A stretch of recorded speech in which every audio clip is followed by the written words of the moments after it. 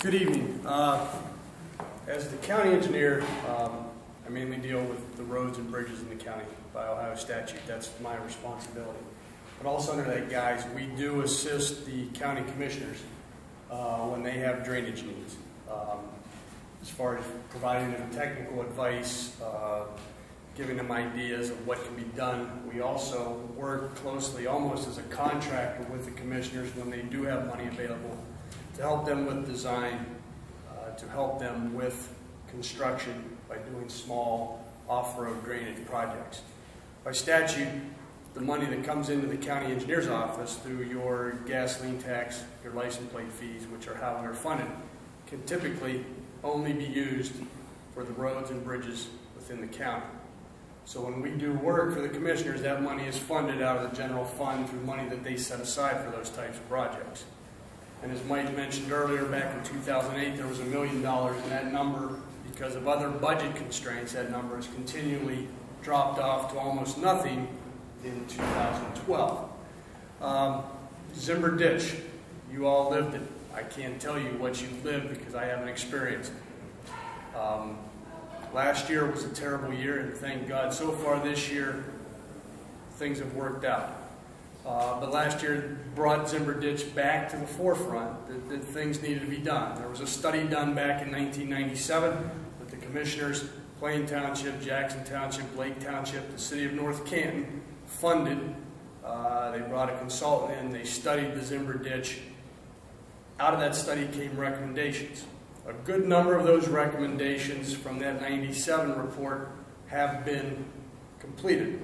That included building 2 detention basins up in the north of North Canton here, one up off of Mount Pleasant and one up off of Highland Park. We've also, with that money, with money that became available, have replaced and upsized several of the large culverts under Apple Grove, under Everhard, Schufel, so on and so forth, to make water flow a little better. Where we're at now, nobody wants to hear the word study. You can study something to death, and study gets you nowhere other than recommendations at the end of the day.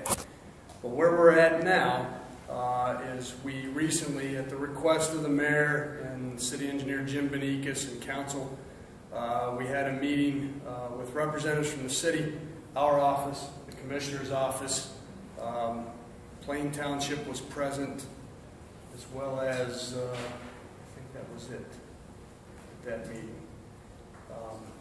We got together here in council or in city offices to discuss what can we do currently. We know things can be done. People want to see action. What we're in the process of is, and we've not talked to everybody, we're in the process of talking to Jackson Township as well as Lake Township. We're trying to put together a pot of money from all the entities that are involved, including the county, to try to come up with projects that we can take to construction. We've put together a list of 6 projects that could potentially help the situation. By no means these 6 projects are going to eliminate flooding. The hope is that they minimize flooding. The floodplain will remain the floodplain, as it was determined and expanded, as you guys know, last year when FEMA came out with their maps. That area has grown. The flood level's going up. The area that it affected has grown in size from when the last time that the federal government did that. So we're trying to be proactive, trying to get a list of 5 projects together, bring all the entities together, put a pot of money in so that design can start on several of those projects, and try to determine which ones we feel we can do least expensively and give us the best bang for our buck. Yes? Mr. Bennett, can you clarify the phases? We normally do the study. Yes. And then we design. Now when you're designing, that you take the information from the study, and now you actually start drawing the detention basins, identifying the locations. Right. And things have changed significantly too on that front. But yeah, the study's done. We've done most of the stuff that was in the 97 study. We've seen how those recommendations, as they were designed and built, have changed the dynamics of the Zimber Ditch Basin. We also then start looking, okay, we've got land here we can look at, or we can look at this section of ditch. Some of the projects we're talking about are maybe expanding the two basins that were built back in, what was it, Joe, 2006. Expanding them, making them larger to hold back more water and choking down how that water exits those two basins. We're also looking at potential sites for adding additional detention that could alleviate some of the problems here in North Canton. But we're also looking at maybe doing some things downstream, just outside of North Canton, where the Zimber ditch parallels the railroad, trying to potentially look at cleaning that ditch up to a degree, getting the vegetation out, maybe going to a two-level ditch that as the water comes up, you've got more room to take that water. Of course, since 1997, environmental regulations have blossomed. Engineers' hands are often tied now more by the Ohio Department of Natural Resources or the U.S. Army Corps of Engineers or the Ohio EPA of what we are allowed to do.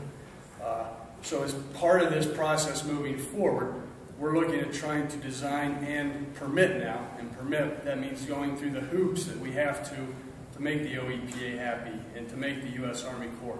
That takes money as well, because the permitting process oftentimes can be more time-consuming and costly than the actual design of the improvements themselves.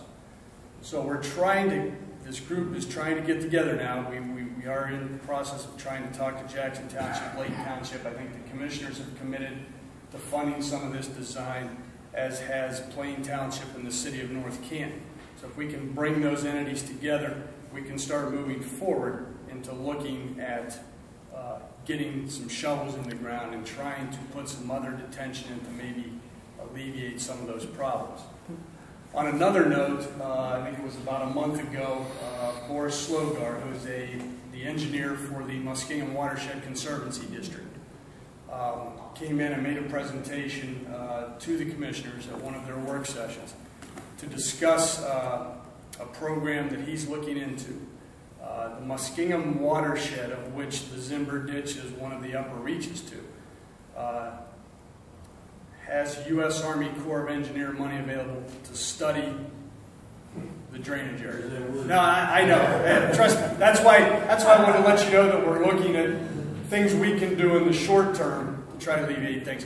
But what Boris said in his presentation to the county, that using this federal money to study other areas or what can be done up here, once that study's done, those projects, because they've been studied by the federal government themselves, become more readily available to federal funds to help improve some of those things. Is that correct, Mike? Yes. It's correct, and you have to take it into account, as you know better than yes. me. The entire drainage system of the county, right, all flowing toward the Bolivar Dam. Yes. So Muskingum Watershed Conservancy District is going down that route, trying to see if they can get this up the Zimber ditch and the upper reach of actually even more than that in Stark County. It may even involve portions of the Nunishilling Creek over in the Louisville area. So that'll be happening, but we felt it was important enough, though, to start looking at specific projects. So there's basically a two-pronged approach now. We're looking at the short term and then eventually the long term, that maybe we can do some bigger stuff with federal funds if they become available. That's the one problem with drainage, that there's funding mechanisms out there for water line replacement. There's funding mechanisms out there for sanitary sewer replacements. Drainage as a whole has been neglected at the state and federal level as far as to try to get money to fix problems like the Zimber ditch. But that's basically where we stand right now. We want to keep this small committee of Plain, Jackson, Lake, North Canton commissioners moving to try to start getting something in the small term to help maybe alleviate some flooding in some of these areas in North Canton.